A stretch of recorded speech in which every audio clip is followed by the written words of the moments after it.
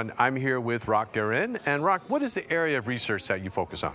So I grew up doing network plumbing and quality of service. I still do a little bit of that, but primarily in the context of the cloud, where I do look at issues of real-time and low latency in cloud computing. And I also look at network economics and pricing in particular. For example, how do you price different types of cloud services, and why would people be willing to pay differently for different type of things, and what are the benefits to both users and providers of cloud services. So what are the types of research projects that you're involved in now? So the types of projects that I'm involved in right now, so I have sort of two major thrusts. One of them is in the area of cloud computing, where I have a couple of different projects looking at making the cloud more suitable for real-time applications, so aspects of latency and how do you optimize use of resources across different types of users so that you can give different levels of service so that those that need tight guarantees can get them, but you can still use all the resources efficiently. And the other one is sort of more esoteric. It's more it's a pricing related type of questions, or network economics related type of questions, when you have this sort of heterogeneous environment with all kind of different resources, which is what the cloud is, right? Where you can sort of build your own computer if you want. How do you go about pricing these, especially if you not only have different needs in terms of resources, but in when you are interested in accessing those resources. Namely, do you want them quickly? Are you willing to wait a little bit, and therefore, what's the trade-off that you're willing to tolerate in terms of how much you're willing to pay for those, and can both the users and the cloud provider take advantage of that heterogeneity to build a much more efficient system that satisfies more customers or gives out more value overall?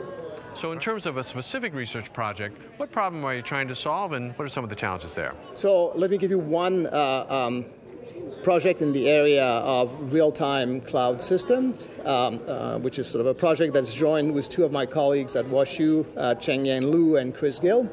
It's a project that is essentially looking at a real-time messaging system for serverless or microservices.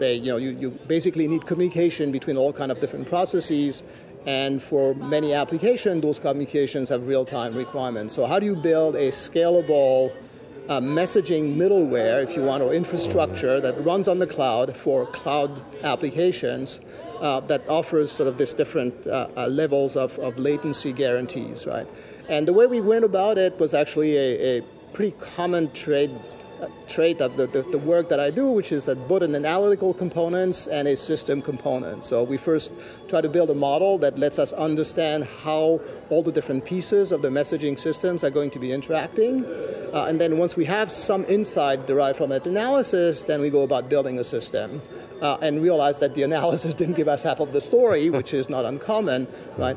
But still, the analysis helped actually inform a number of design decisions and realize sort of a better trade-off in terms of how you would build such a sort of real-time messaging system that works across a whole bunch of different applications. Well, this is the second day of the Microsoft Research Faculty Summit.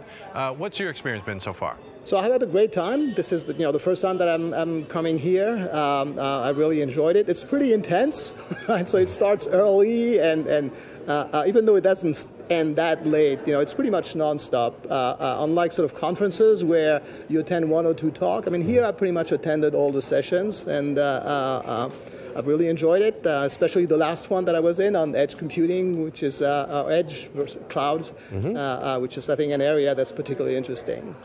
Is there an area of disruption that you think systems research will hit in the next 5 to 10 years that's just ripe for disruption, I guess? So I think I just gave it up, right? Yeah. The edge sort of, I think, this tension between what do you do very close to the user versus where do you rely on the enormous resources that are available in the cloud, right?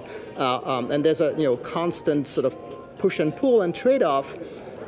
When you're close to the user, you can do things quickly and you can be very responsive, but you don't have access to the amount of resources that are available in the back end, in the cloud itself. And so how do you figure out when to migrate, where, how, and how to split things, I think is a really interesting area, which tons of opportunity. And I think the session that we just had was really a very good example of that. All right, very good. Well, Roch, thank you so much for your time. Okay, my pleasure. Mm-hmm.